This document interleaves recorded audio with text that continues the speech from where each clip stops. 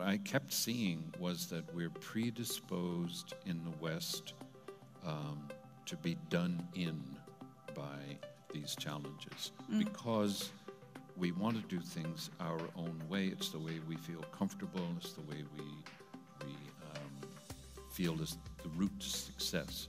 But the only route to success now is to listen to people different from yourself.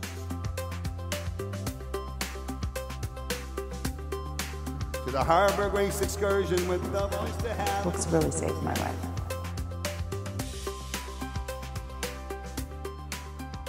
So first of all, I just want to thank you for this book. Oh. Yeah, thank you. And you're all going to want to thank Barry. If you haven't had a chance to read it yet, once you have, you're going to want to thank him too. And it took a few years, no? This particular book? How many years? Well, it depends on how you look at it, you know. Give me the most dramatic rendering. 74 years. There is hope. No, you know, the first thing I want to say is that it's an accident of appearing in public with a book like this that it's difficult to get around the fact that it's not about me, and it most especially is not about me as a lone figure. I've had good teachers all of my life, many of them Indigenous people, and I couldn't start talking here with you without recognizing that the advantage I have had by being informed by people way smarter than I am. So that said, probably 5 years, I knew when I signed the contract for the book that it was way in the future, and I was thinking about it for a long time and deliberately doing some things that I intuited will become important, were things to do. But once I sat down at the typewriter, does everybody know what that is? You do it without electricity, and you don't push a button to change anything. So You use a manual typewriter. I do. I've used a manual typewriter since I was able to move my fingers in a coordinated way, although I don't type. I really, when I'm really going, I use all three fingers. Yeah. Most of the time I use two. Wow. So you must have very strong grip. You know, I've got a little bit of trouble with arthritis, but interestingly enough, after all of that typing, my hands are great. I don't have any arthritis. Well, you're exercising them all the time.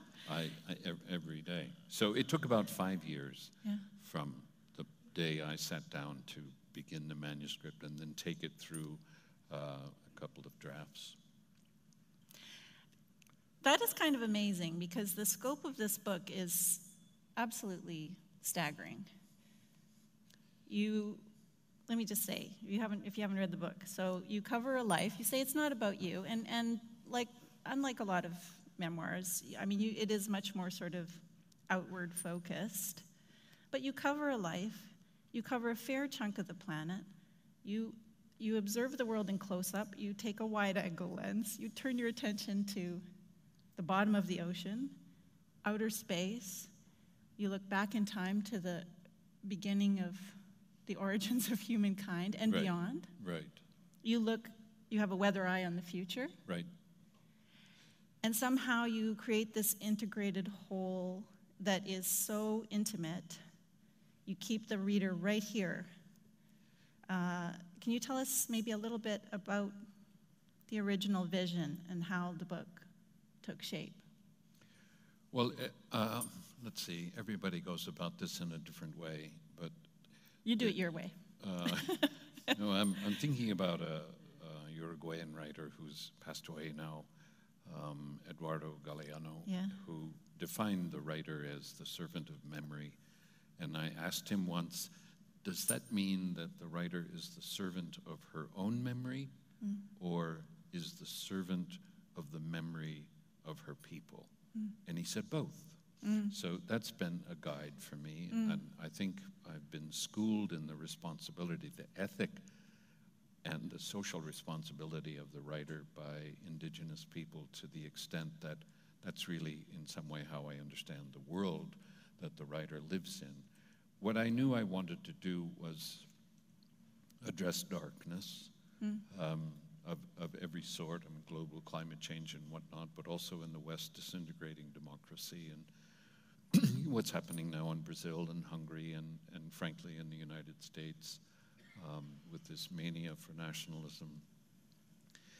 And what I kept seeing was that we're predisposed in the West to be done in by these challenges because we want to do things our own way. It's the way we feel comfortable. It's the way we feel is the route to success. But the only route to success now is to listen to people different from yourself. Yeah. And to understand that all cultures have an intellectual tradition or an ability to maneuver easily in a metaphorical world that at this time is indispensable. So instead of having a group of people come together, all of whom grew up in more or less the same cultural environment, you bring people who grew up in very different environments, and you deal with people who are grown-ups, you know, people who, as a man said to me once, no longer need to be supervised. They can be trusted to take into consideration everybody's needs and put their own needs last. To do that, you need to have intimate contact with other peoples, and that's pretty terrifying because you're kind of naked in those situations and very vulnerable. If you're not vulnerable, why are you at the table? So the way I began to think about it was make the confined space of the need to do something bigger. So everywhere I went, I was trying to push, open. That's why the narrator was me, of course, but he's always looking up into the sky and always behind his binoculars and sitting through cycles of day and night. It's just to make the space bigger. My responsibility is not to develop policy or answers to anything. I want women and men who are really good at that to have a big stage to work on. And that's one reason that the book ends in Antarctica. Right. And every time I was there, there's no human history really to speak of in Antarctica. It's a kind of, there's physics and chemistry and virtually no biology except at the periphery of the continent. And in summer, when it's the only time you can really work well in the interior, there's light all the time. And I thought, well, with maybe something like this, the reader would be thinking about a tabula rasa. So you've been through the Canadian high Arctic, you've been to the Galapagos, you've been to northern Kenya, you've been to Australia, and now these ideas can stimulate a reader, or I hope that they do, to imagine what they think would be, what would the path look like from here to the horizon? How would they imagine that? I'm glad that you brought up imagining because it's such an important part of the book. You circle back to the necessity of the imagination throughout the book. It's a pattern that arises. And there's this idea of, you know, I mean, people can think of imagination as something that's a bit of a frill, but in your book, you point out that how necessary it is to our survival. Yes. Imagination and story. Yes. The role of story. I have a very dear friend, this sounds horribly like name dropping, but he and I have known each other for 40 years, and it's the American composer John Luther Adams, who won the Pulitzer in music in the States 2 years ago. And part of our discourse over the past 40 years has been trying to understand how the pattern of arrangement of tonal values in music and the arrangement of words on a page, where's the crossover? And one day we found that we had very similar ideas about landscape painting. and how that art evoked place and how it failed sometimes to evoke place and was just two-dimensional and pretty. So I think as a sculptor or a choreographer or painter, photographer, you're trying, your search is for a pattern that will help. So it's not, you're not the person who's telling us what to think, God forbid, but you're making a pattern in which it's possible for people to use the power of an imagination to clarify what they most sincerely wish to do. I'm not talking about a job. I'm talking about the way in which you take care of your children, the way in which you serve your community. So for me, the power of imagination is stimulated by art, and some people who have really remarkable imaginations can apply them in their own field of expertise and come up with things that we need to come up with. We're on a really short rope, you know, I think. Global climate change, if you've never been really far up north in Canada, if you go, you'll just stand there silent with your jaw dropping. The changes that have occurred up there since I was working there writing Arctic Dreams I don't even know how to begin to explain it. It's staggering. And I'm seeing those changes on my own landscape in Oregon now. I'm watching a huge change take place in the woods where I live. That's all due to global climate change. So I don't want to, I want to help people understand, look, time is really short and we're really in bloody trouble. And we need to do something that requires an enormous imaginative approach. We should be asking ourselves today, what comes after capitalism? And what comes after this nation-state thing from the 19th century? Neither one of these things is taking care of us. They are helping us destroy ourselves. Yeah. So what are the alternatives? What are the alternatives? I don't know. You offer this, like really early in the book, the closing line of the prologue, you have this jumping off point into the book. And it's like a wish and a warning. I want everyone here to survive what is coming. And to me, there's so much in that line. I mean, in some ways, it's a terrifying line. And you don't pull your punches on that, and why would you? But it's also, to me, there's a lot of love in that line, right? It's a very, and in fact, all throughout the book, there's a lot of love. Yes. And it seems to me that in this book, but also in everything I've ever read by you, there's this continual act of keen observation and paying attention that feels to me like one of the most important types of loving that we can do in the world. Does that ring true for you? Yes, it does. And I don't, it's possible to end up being somebody that, if somebody points it out to you, it comes as kind of a shock. But then you immediately say, but I don't know any other way to do it. I tell a little story that I found amusing.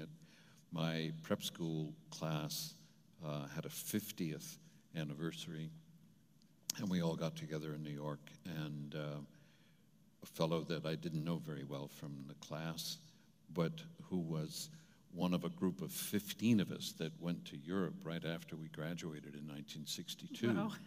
And we had a beautiful little Fiat bus, and we went to all the iconic places. We started in Portugal and spent 10 weeks before we ended up in Western Ireland. Wow.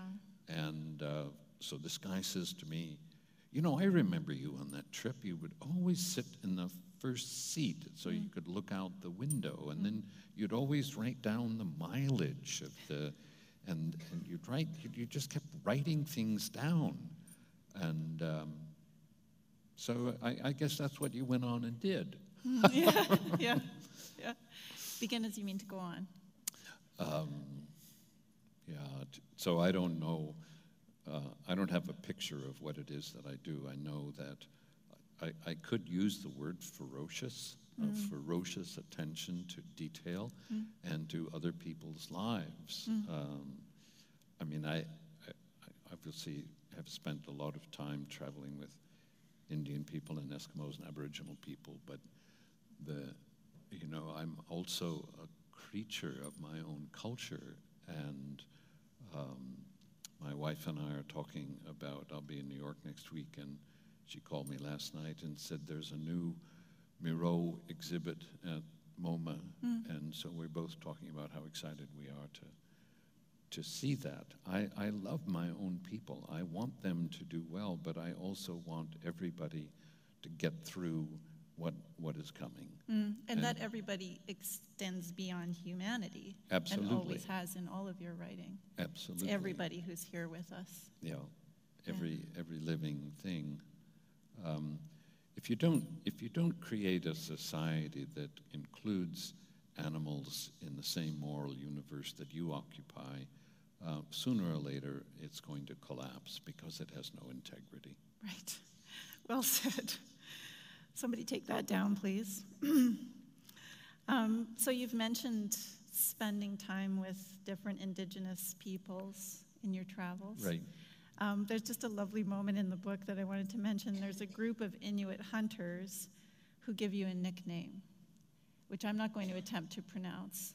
Can you pronounce it? Navaratsuk. Navaratsuk. Okay, I did attempt it. This is a certain kind of bird. Right. Can you tell us about It's that an bird?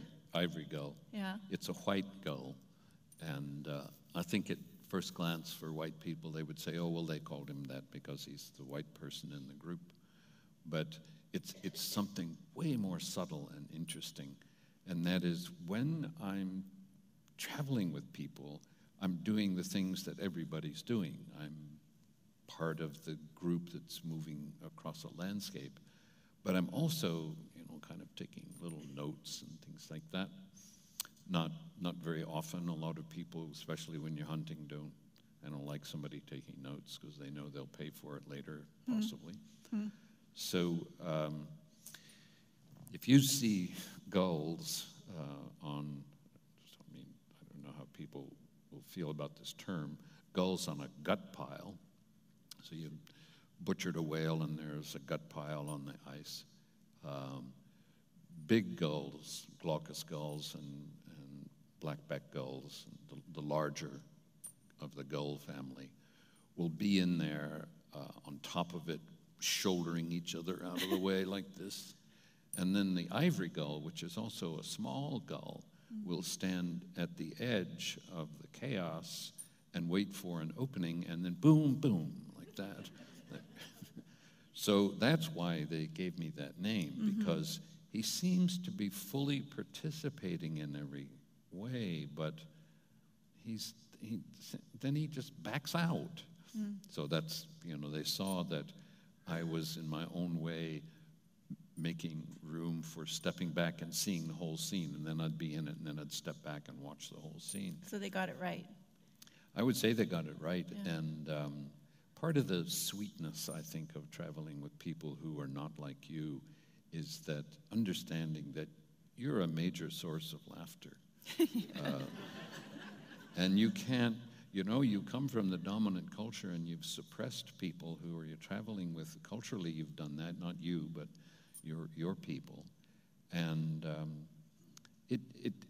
when those moments come, I remember one time I was with a group of Kamba men in northern Kenya. They aren't from northern Kenya, but they were working in northern Kenya. For Richard Leakey, we were looking for hominid fossils. And in our camp, there were these 5 Kamba men and myself and a young Turkana man who was a local man who cooked for us and kept camp while we were out bush. And we would get up every day at 6 o'clock because between 6 and 6:15 is when the flies were waking up. So breakfast would be ready at 6 promptly, and if you didn't want to eat flies for breakfast, you made sure you had breakfast before these flies came out of the stupor of the night and began to get... they're looking for moisture on your mouth, so... Yeah. If you didn't want to be doing that while you were trying to eat your breakfast, you got up at 6, and then we were gone.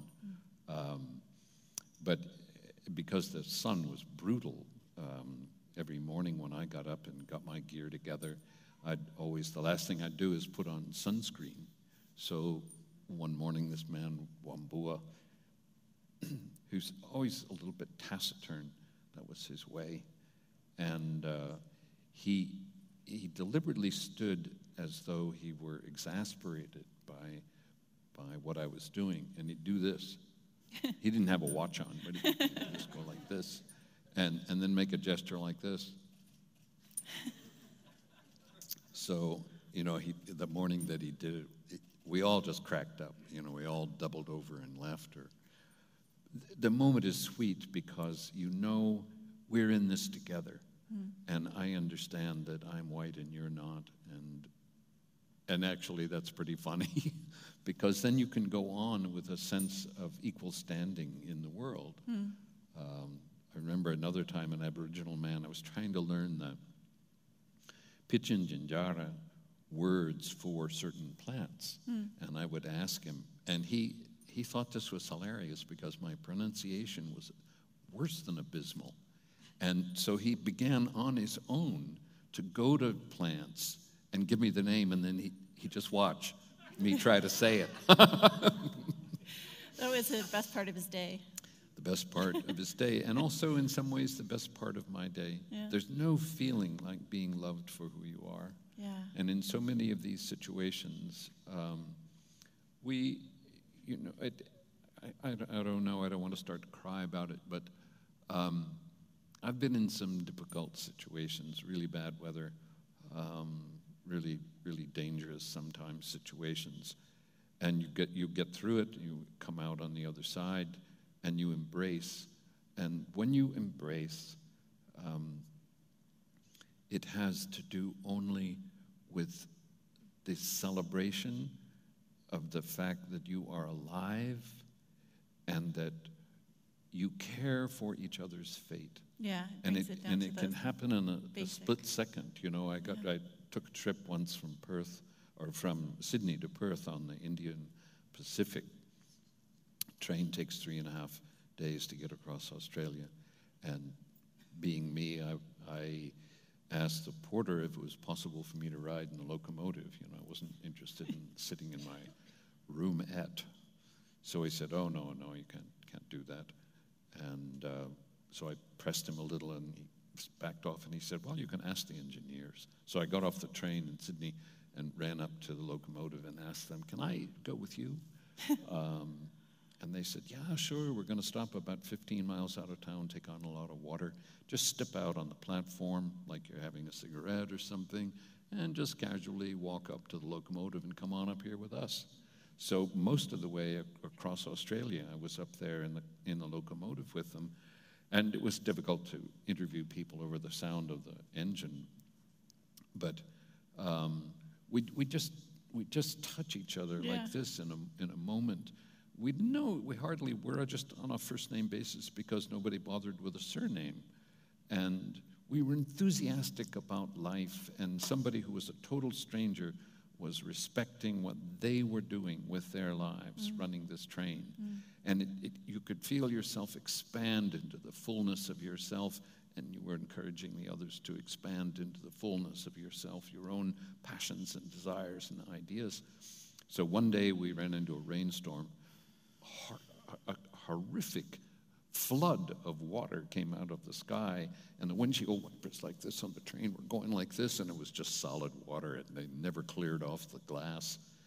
And the storm was short-lived, but I noticed when you looked out the side, you didn't see that much water. You saw the impact of somebody moving at 70 miles an hour or whatever it was. So the sky cleared, double rainbow came out, and then about 100 kangaroos came racing alongside the train, bounding, bounding, bounding, bounding, and all of this light glittering in what was left of little pieces of water, and this heartbeat of the rainbows. And we all looked at each other, and we had the same emotion. Whatever it is, we are in the middle of it now. And the involuntary gesture everybody made was to shake hands. Like we'd created it, but the exchange with other people who have aspirations and have families and worry and become exuberant about some things in their lives, you share that with other people. And the kangaroos are such a beautiful part of that scene. I mean, I feel like I almost floated when that scene came along. I just almost floated up out of my chair. Me too. Yeah, I wish I'd been there. You mentioned, scary things in the book, scary things that you're facing up to do with where we are in the world, but also in your travels. Like, there's curiosity all the time throughout the book and throughout all your work. Right. This nature of curiosity, but curiosity doesn't get you too far without courage. And you do scary stuff. So you just mentioned the mob of kangaroos. There's one time when you're diving in the Galapagos, and you're down about 80 feet, and you roll around and you look, and 30 feet above you, Sharks. you know where I'm going with this? Yeah, hammerheads. Hammerhead sharks, 60 or 70 hammerhead sharks. Big ones, too. Big hammerhead sharks. A lot of teeth. Like, imagine you're down there 80 feet below and 30 feet above you. Right. This is what you see. But your description of it is so beautiful. It's like you look through them to the surface, and they're like a lattice. So in that moment, are you feeling fear? No. No, because you're overwhelmed with... Yeah, because I'm overwhelmed. I remember actually being conscious of this feeling. Long time ago in Alaska and Nome, a group of people from California got off the plane at the Nome airport in baggies, T-shirts, and flops. They bring their California with them. Yeah. But they were divers from a postdoc program at Moss Landing, California, and they were the people who had discovered how gray whales feed on the bottom. Oh, yeah. And I knew about red papers about that. They sort of suck up mud, right? Yeah, they roll on their sides and inhale the bottom and filter it through, so this mud plume is coming out, and they're taking all the bivalves as they go along. So I was there to fly with another group of people from the Navy, watching bowhead whales migrate through Bering Strait and on into the Beaufort Sea.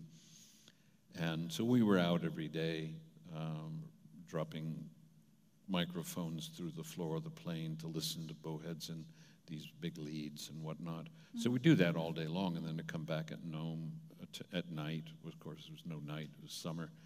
And I got interested in what these guys were doing, so I said, can I help? Can I go out with you guys? Yeah, sure. So they wanted to find out how walruses feed. And so I went out on the research boat with them in the evening, and I really liked them. I liked their attitude and what they were doing in the way of, a 14-year-old boy, I would say, that's really cool. So I'd watch them do that. And we struck up a friendship, and they said, you got to come dive with us. You got to come work with us. So I did get certified as a diver, and I began diving with them, and we saw really magnificent things. But they work every year in Antarctica, and they said, you've got to come down. There's a bunch of tests, and certification process you've got to go through, but come dive with us there. It's really wild. So I did, but the first time, there's about a meter wide hole through 2 meters of ice, and there's no way out once, except that when you come out. And I really was scared. But I knew this. If you do this, you will see something magnificent. Yeah. And then I just got over that hurdle and was staggered by what I saw, by this display of life. There were 100 to 150,000 organisms per square meter on the bottom. And that, I couldn't get enough of it. I couldn't wait to dive again the next day and the next day and the next day and the next day. To see life that where there's been very little research, and to get out, get up on top of the ice and start to take your gear off and meet the eyes of the other person. You don't need to say a thing. Everybody gets, wow, wasn't that something? And let's do it again tomorrow. So I was scared then, but you know, but it was worth it. It was worth it. And a thing I've been more afraid of, I guess, in my life than probably anything, is I never wanted to be in big water offshore, you know, 60-foot seas and things. No, thanks. But you didn't stay on shore. Like you have. I did, and I had a friend who said to me that he had crossed the Drake Passage in 60-foot seas, and he said, I saw the face of God. And I thought, sign me up. And it did happen that way. Yeah. I had my oldest daughter with me, and virtually everyone on the ship was deathly seasick. For some reason, I didn't get seasick. Wow. And then in the middle of this Beaufort Force 11 storm, I went out on the 5th deck. We had 50-foot waves breaking over the top of the ship. But he was right, you know. And one of the most amazing things about that moment was I've got this death grip on the railing, and I'm there with a friend, a famous explorer, mountain climber guy, and we're right up against the edge of it, and we're just burning with enthusiasm for it. And not further away than this first row of people were albatross, and they were navigating in it. I would think, navigating. Yeah. And they'd just look at us like, hi. Furious winds blowing and whatnot. They're just riding it out and watching you in your boat. Yeah. You bring me to one of my favorite moments in the book. There's a certain bird that you come across in the South African savannah, and it's looking away from you, and then it turns to face you. It's a bird with a very evocative name. Yeah, and pale chanting goshawk. Pale chanting goshawk. And you speak about whenever you feel like you might have to give up, you think about that bird. I do. Can you tell us about that? Yeah, we were camped somewhere, and I was walking, and way out there, like the end of the auditorium, I saw this bird, and it was a stillness against the sky that had the shape that would draw your eye immediately to it. So I put my binoculars on it, and I knew it was a pale chanting goshawk.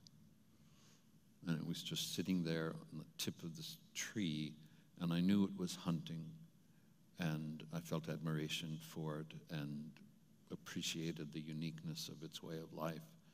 And then I hoped to not, it had its back turned to me, and I hoped not to disturb it, but to get closer.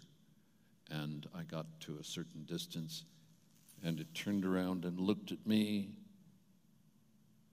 and then it turned back to what it was doing. And its left eye had been torn out, had been raked out of its head. And it's a bird that needs depth perception in order to hunt and to make its living. And for me, in that moment, it was regal and indifferent. It didn't care about me. I was just something coming along on the ground toward it. It didn't panic It went back to what was important to it. And I think part of what happens when you become involved in the non-human world is that it's so metaphorically rich. I mean, a bird with no depth of field still hunting with this matted, bloody feathers on the side of its face and no eye.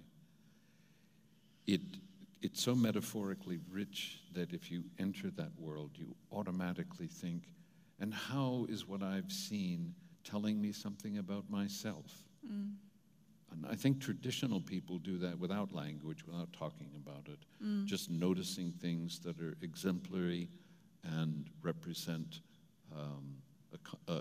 various kinds of integration in the world. Not having the compartments in the first place. Yeah, no silos. Yeah, that's a good way to think about it. So there would, come moments of despair in my life where I just thought I was too stupid, too tired, too full of despair about this fellow in the White House in the States. And I would think of that bird. And it was like the bird was saying to me, and what's your excuse? So it really helps me understand why traditional people are always watching out there. I was staying in a village one time on St. Lawrence Island with a man, and whenever we talked about something, we always sat in two chairs at a table next to a window. It was always sitting next to a window, always looking, always watching what was happening out there. You're carrying on a conversation, but it's always with reference to what is not in your world that the conversation resonates. There's us, and then there's all this other stuff. But that's the amazing thing about this book, is that somehow you write about all this other stuff. I don't know when I've read a book that covers everything so well. And this act of empathy, imagination, love that you circle back to through the book from so many different directions. I mean, the most wonderful thing is that the book is practicing what it preaches throughout. Oh. So I will just tell everyone, you have to get a copy for everyone you know. Because it really does show us a world that is worth saving. It's also a world, I think, worth living in. Worth living in. It's, if you walk down the street here, anyone you meet can tell you a story that'll break your heart. Yeah. And you can see the loneliness in people's faces. And when I see that loneliness in someone's face, I'm not a doctor, but I do have that feeling that right at the beginning of the book, I want everybody to be okay. I don't want anybody to be like me or believe like me or do what I do. That's who needs that? Who needs one more of me, But I want them to find what it is that elevates their heart,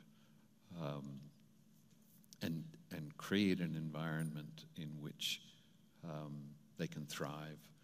In the Eastern Canadian Arctic, the language is called Inuktitut, and the word for storyteller is Isumutok, and it means the person who creates the atmosphere in which wisdom reveals itself.